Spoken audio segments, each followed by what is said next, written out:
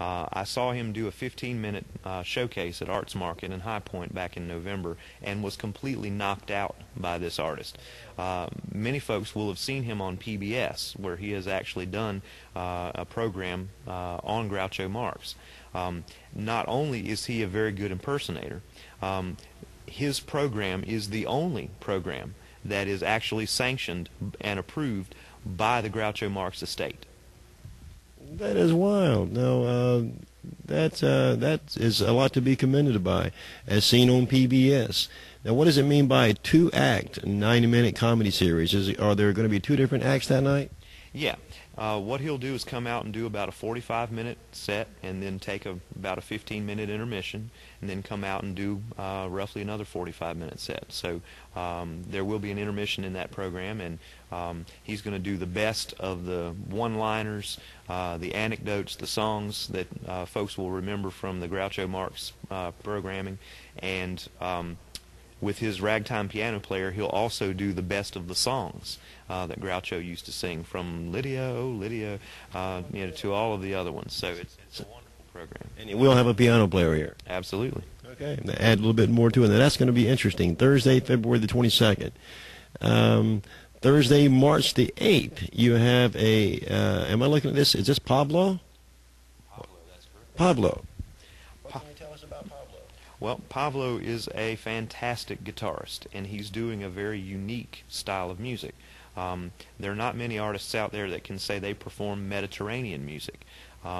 Pablo is a Canadian citizen of Greek descent, and what he does is combines elements of flamenco and Latin jazz with the Greek bouzouki and a lot of the Mediterranean sounds that you would hear in Greece and Crete and Sicily, and it's a wonderful program. He actually gets folks from the audience to come up on stage and dance with him.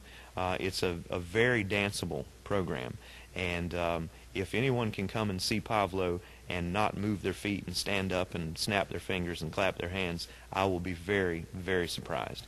I was able to see a showcase of his, again, at Arts Market back in November, 15 minutes, and knew within the first 5 minutes that I wanted to book him. A fantastic performer.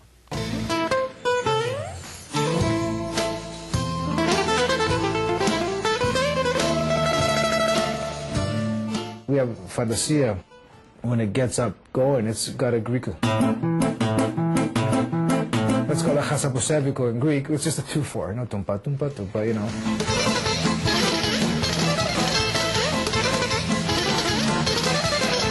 I always sort of pride myself first and foremost as a songwriter, you know. It just happens that I love to perform. I'm primarily an instrumental recording artist, you know, and but on the third album, for the first time, I sang and wrote a song with vocals.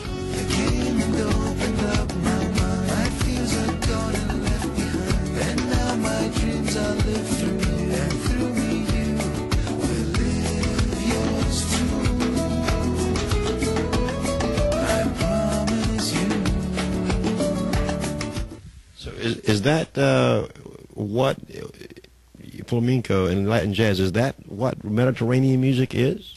Well, flamenco actually has its roots in Spain. Latin jazz will have its roots in Latin America. But it all is basically music that's performed on the classical guitar along with Latin percussion instruments, from castanets to congas to bongos, timbales, those types of things, salsa rhythms, merengue rhythms, those sorts of things. And what Pablo does is actually takes elements of flamenco and combines it with elements from Mediterranean music.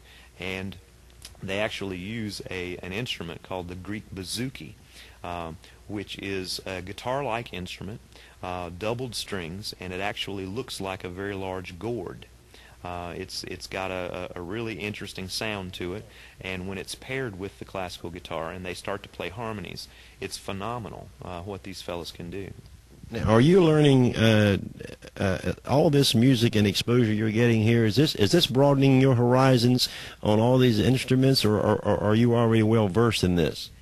Well, I do have a degree in music. I studied music at East Carolina University, and have not been in the presenting business for too long now, about 2 years, starting with the B.B. King show that we had here, which was our kickoff and grand opening of this facility.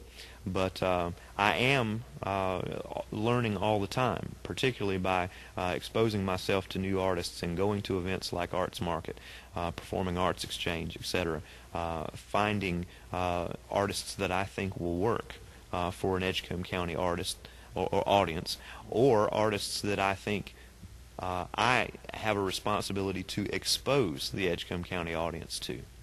You've certainly done that, because you've got a wide variety of entertainment, everything from every spectrum of the rainbow that will be performing here. There's absolutely no excuse for anyone in Edgecombe County or the surrounding areas to sit home and be bored this fall. You've got something for them to do. I'd totally agree with you. About the only thing that you won't find in the performance series will be beach music and country music. And the reason for that is that the market is so saturated with beach music and country music already. I don't want to be redundant. I want to give people an opportunity to come out, see something that they've never seen before, but that they might really enjoy. You've certainly done that. An outstanding job of putting all this together. Now, on this entertainment, I'm fascinated to know, did you single-handedly, or do you have a team of 20 scientists back there that help you put this package together? Tell me who puts all the entertainment together. No scientists were involved. I can tell you that. I have attended several conferences where I've been able to see showcases by different performing artists. I also work with the North Carolina Presenters Consortium. We are a member of the Presenters Consortium. This is a nonprofit organization that's statewide. There are about somewhere between 80 and 100 presenters of the performing arts in our state. And what we do is network with each other.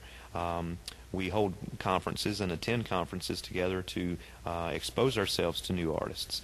And we also do some block booking, which really helps bring the price down for all of us. For example, if I'm interested in a particular artist and someone in the Piedmont is interested and someone in the mountains is interested, and we can set up a block of dates for that artist, it's going to bring the price down for all of us, so it makes it more affordable for us. I also have an advisory committee with 10 members, representatives of the Edgecombe County Arts Council, Edgecombe Community College, the Edgecombe County Schools, and the community at large, who get together. Once I've put together a list of artists to consider, they take a look at all the press materials, video, audio samples that we might have, and help me select a proposed slate of artists, which is then approved by the Edgecombe County Cultural Arts Council's Board of Directors and the Edgecombe Community College Board of Trustees. So there's absolutely been a lot of work, and I'm assuming you've been working since last year just to bring all this talent together this year. Yeah, we generally start looking. In fact, I'm already looking at artists for the 2007-2008 performance series. We will take a look at those in January, review them. I usually don't set up a show in January because the weather can be kind of volatile, and I need some time to get my committee together to take a look at these things and come up with a proposed slate of artists. So I'm a staff of one, but I have a team of folks who help me, and that's what makes all of this possible. Well, you've certainly done an outstanding job pulling all this together. And up next, Eric, we got Bill Leslie and looks like Lorica, or correct me there. Bill Leslie and Lorica, actually. Saturday, March the 17th at 8 p.m. This is a perfectly appropriate show for St. Patrick's Day. Bill Leslie, many people will recognize as a news anchor for WRAL TV5 in Raleigh. He's also a talented guitar player, singer, and Irish whistle player. And he has a group of musicians that he performs contemporary Celtic music with. So this will be very appropriate for St. Patrick's Day, and I think we were very lucky to get him on St. Patrick's Day. Absolutely. Now, how long has Bill been in the performance business? Bill's been performing for an awful long time, but I think he really started to take himself seriously about 5 or 6 years ago, produced his first CD, constructed a studio in his home,